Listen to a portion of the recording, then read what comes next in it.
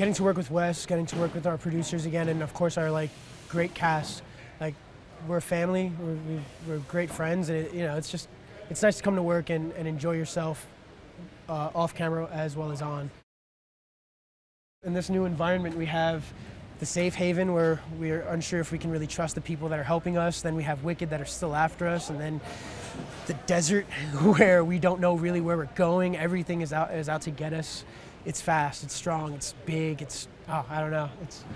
I think it's twice the size of the first movie.